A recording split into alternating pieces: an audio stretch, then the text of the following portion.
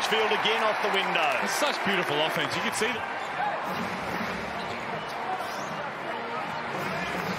Blanchfield for three.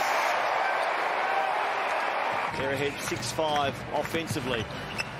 Cotton, Wagstaff, and now Blanchfield puts it on the floor. Thought about the pass for Cotton. Goes on alone and makes sure they lead with points. Hunter throws it into the feet of Steindl, and he gets it back. Sydney eventually do what they tried to achieve all possession, and that is turn it over. Blanchfield with a gift too.